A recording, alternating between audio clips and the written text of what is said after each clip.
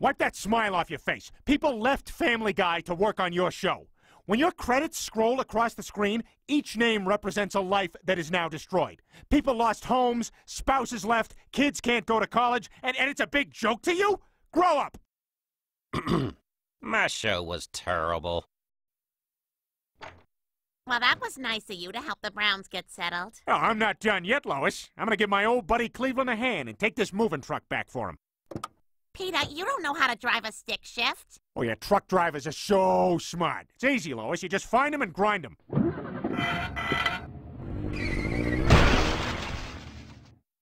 No, no, no, no, no, no! Oh, a lawn rock went in my crack.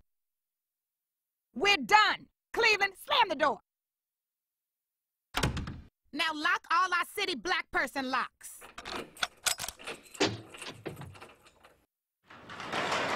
Our house is also a liquor store. But Cleveland, you're my best friend. I mean, Quagmire's always so busy with sex, and Joe's just so needy. Really, am I? In a good way? Lois, know you here? No clue. I brought beer. I brought pot. Oh, and now I feel stupid. I brought pot. I brought acid. Oh, and now I feel stupid. I brought crystal meth. I brought 10 rounds of chemotherapy. I think we may have gone too far. Now I feel bad for laughing at my dad when he went through this. We now return to someone's aunt thinks everything that happens to her is an incredible coincidence. And so we get in the cab, and you'll never guess what the cab driver's name is. Michael! And my son's name is Michael! Oh my God! My son's name is Michael! Well, I gotta do something. She's madder than the groom was when I made that wedding toast. You know, when Turk first asked me to be his best man, I said, "You're marrying her? Are you nuts? We've all done her.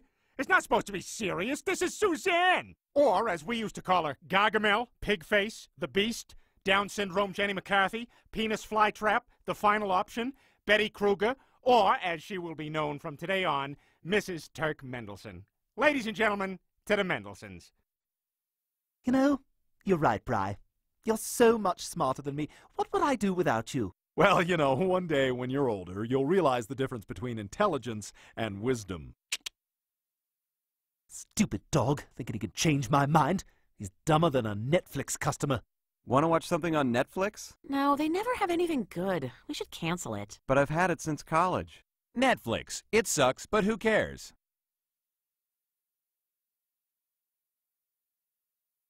Hey, Chris, Meg, who wants to throw the bee around with me? Brian? Whoa, who are you? Never mind who I am. Why are you so upbeat? Shouldn't you be about 4 bourbons into your day at this point? Bourbon? What's that? You mean liquor? In this temple? Oh, I don't think so. Well, too bad. This stuff is loaded with antioxidants. Lance Armstrong swears by it. Lance Armstrong? He's the best guy of all time. Give me that. The hell with Frisbee. I'll play with words and let my readers do the soaring.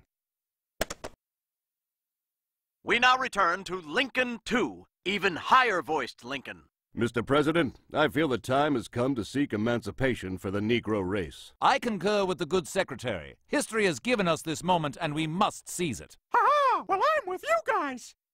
Lois, we need to talk. What is it, Peter? Did you or did you not fill in my Mad Libs with very literal, unfunny versions of the story? I don't know what you're talking about.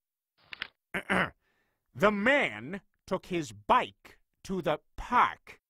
This is literally off the top of my head. The man took his rectum to the park.